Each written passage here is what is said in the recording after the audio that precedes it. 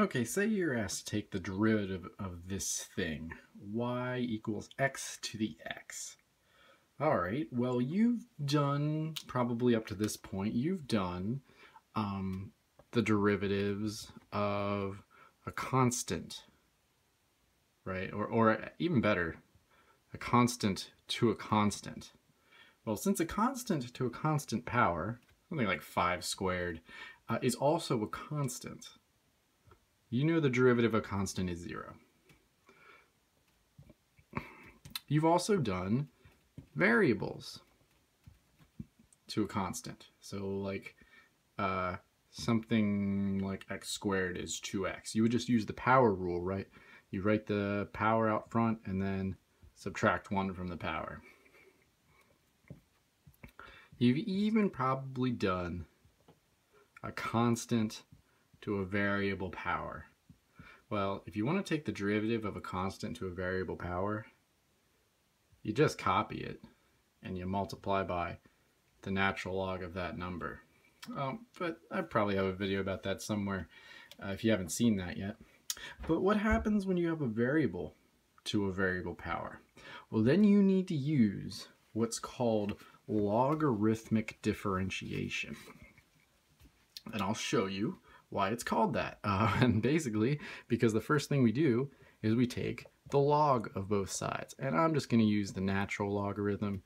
You pretty much could do this with any log base you want, but everyone always uses the ln, the natural logarithm.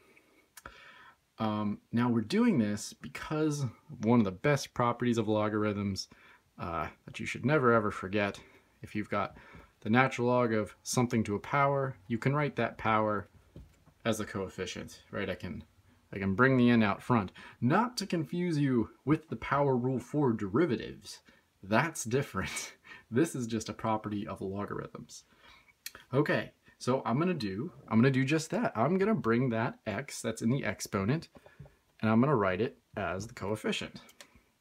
So I've got the log of y equals x ln x. I'm gonna take the derivative of both sides. What's the derivative of the natural logarithm? Well, the rule is whatever's on the inside, in this case y, I put it on the bottom, and I put its derivative on top. Well, the derivative of y is y prime. Okay, or you might have seen that the derivative of ln of u is u prime over u. Here I'm just going to do y prime over y. Now y prime, that's what we want. If I just immediately took the derivative of both sides, we'd have y prime equals something. So we want to solve for y prime. But first I got to take the derivative of the right hand side. I got to take the derivative of this guy, and x times ln of x, that's a product rule. So I need to take the derivative of x, that's 1, multiply it by the second function, so I multiply by ln of x. Product rule says plus, I copy the first function, and I multiply by the derivative of ln of x. We know what that is. The derivative of ln of x is 1 over x. Or you can think about taking the x and putting it on the bottom. The derivative of x is 1. We put that on top.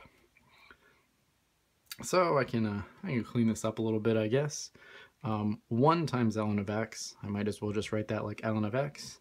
And here, x over x, that's just 1, right?